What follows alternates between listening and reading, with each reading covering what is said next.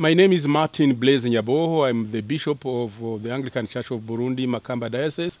At the same time, I'm the Primate, the Archbishop of the Anglican Church of Burundi. It's a privilege to welcome a delegation from 5 Talents, from UK, from USA, from Kenya, from Uganda, as they visit when 5 Talents organization is celebrating 20 years of great achievements. When it was launched in 1998 at the Lambeth Conference, I was just a baby bishop.